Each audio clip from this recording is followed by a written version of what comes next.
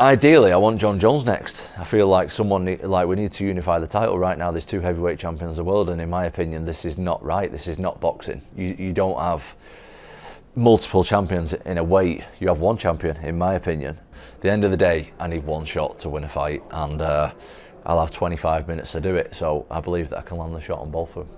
It's obviously been a few weeks now since that win at UFC 295. How do you look back at that? I think it was special.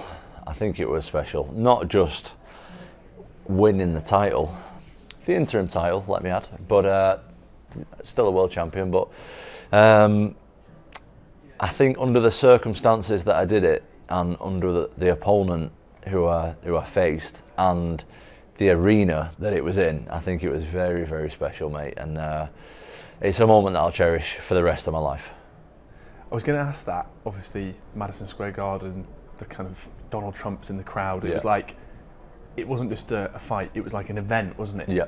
How do you come to terms with the magnitude of an event like that?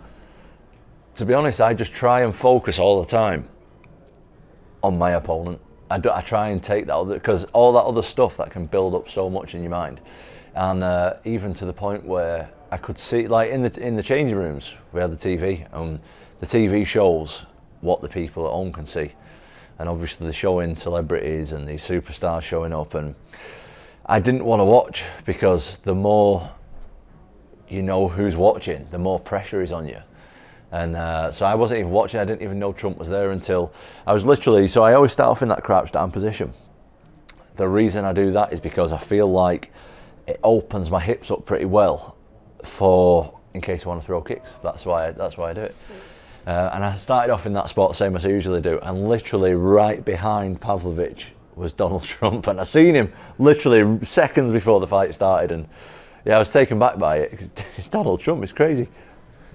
Is that the kind of I don't know what the right word is, the least likely person you expected to see, like at a UFC event you've been to? I know he's been at UFC events before, so but I didn't know he was coming. I had no idea, and I know there was a lot of there was actors there, singers there, you know, rappers there, other UFC. But the people that I look up to the most are other UFC fighters. Like, I'm a massive fan of the sport, and there were so many stars there that night, UFC stars, that it was just crazy to think that, like, I did that in front of them. It's good stuff, mate.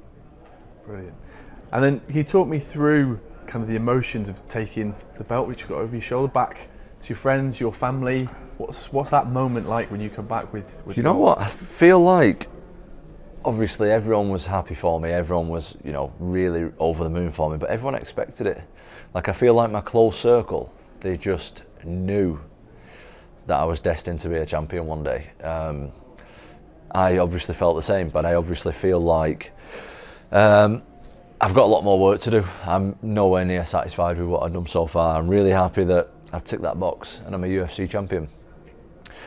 Now I've got to vacate, and now I've got to win the undisputed title. That's next on my list, and after that is being the best heavyweight ever, and I think I'm well capable and well on track to doing that. You've obviously gone on record and saying you want Stipe next. Yep. Why him next? Well, ideally, I want Jon Jones next. I feel like we need to unify the title right now. There's two heavyweight champions of the world, and in my opinion, this is not right. This is not boxing. You don't have multiple champions in a weight. You have one champion, in my opinion, and he's a champion, and I'm a champion right now. And we need to unify that. We need to find out who the best guy is. But right now, Jon Jones is unavailable. The other available guy who was ready to fight for the title is Stipe. And I think it just makes the most sense. Like, it's not rocket science. I'm aware that there's other contenders underneath me. Now the thing is, the dispute that I've got against that with the guys who are ranked below me now is I'm going to have years to fight them. I've just turned 30. I've got another 10 years at this sport. I'm not going to have years to fight Jon Jones or Stipe. Like, them guys are right at the back end of the career, and I want them guys on my resume. You know, we're talking about Jon Jones there, who people say is the greatest fighter of all time. We've got Stipe, who people say is the best heavyweight of all time. I want their names on my resume, and I want to be in the win column. And I think that that's the reason I want it. I think that I've got years to fight these other guys, and it's inevitable that I'm going to fight them. But I've got a short window to fight Stipe or Jon Jones, and I want to explore that opportunity while I can. Yeah, that makes complete sense to me. Have there been any conversations with Dana about that, about how the next couple of fights, 6 months, a year, plays out? I've had no conversations just yet. I know that Dana and the UFC brass, they want to do the legacy fight, let's call it, between Jones and Stipe, but it's my job to convince them otherwise. And I just knocked out the scariest guy in the heavyweight division in a minute without a training camp. I got a whole country behind me. I've got a belt now for myself. Let's do it, why not? So our good friend Michael Bisping has gone on record and says he believes you'll become the most successful UFC heavyweight ever. What's that like to hear from someone you know well and someone you obviously admire? Well, I'll just start by saying me and Bisping are good friends. Bisping's one of my best friends, so I would expect him to say nice things about me. But on the flip side of that, Bisping's not just some fella like in a bar watching who's never trained in his life. Like, Bisping is, you know, he's an absolute pioneer of not only UK MMA but MMA in general. The guy's a former champion himself. The guy's now a commentator. His knowledge on the sport is like off the charts. So yeah, I would definitely expect him to say good things about me because we're friends, but also he's not a guy who doesn't know what he's talking about. And you know, you never know in my division. It's absolutely insane. You never know. Nothing's guaranteed in MMA, especially at heavyweight. So I'm not going to say I'm going to go the rest of my career unbeaten, because that's unrealistic. But do I think I have the skills to be the best heavyweight ever? Absolutely.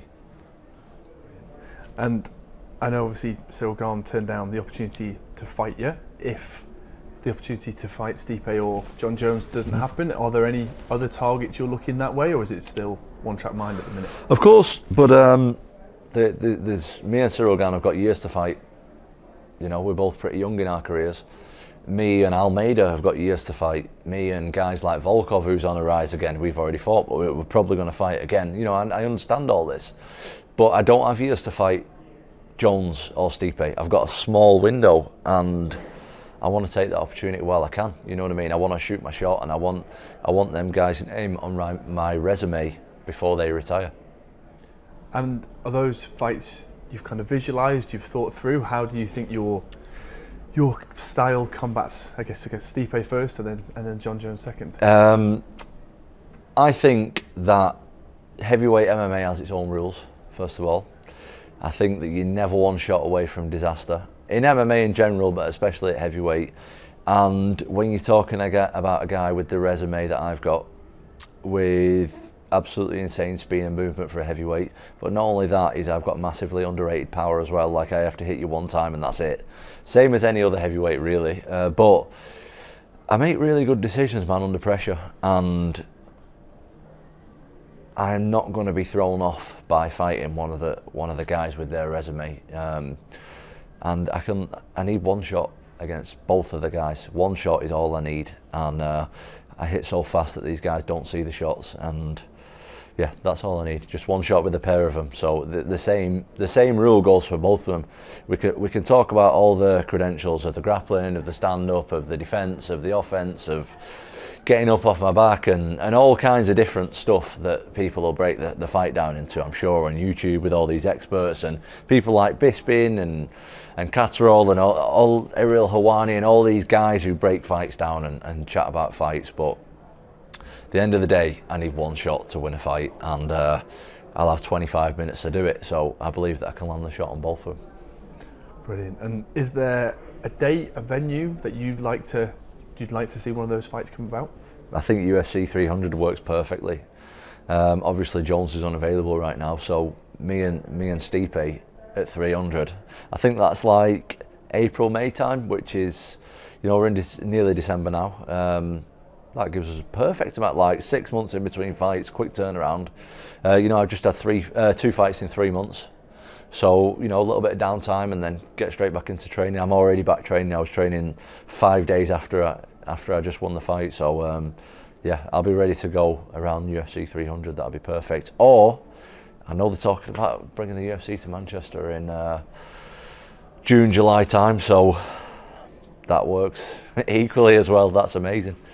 What would that mean to you to fight in Manchester? Oh, that would mean everything to me. Like, first of all, my dream venue to fight was the O2 Arena, being a UK guy, especially being a northern guy. Like, London seems so far away for us, especially like the O2 and stuff.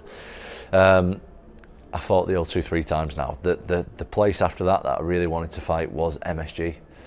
Obviously, my last fight was in MSG, won the interim title in MSG, and now I think it's time for a little homecoming, you know. I think I would love to bring the UFC back to Manchester. That's an absolute dream.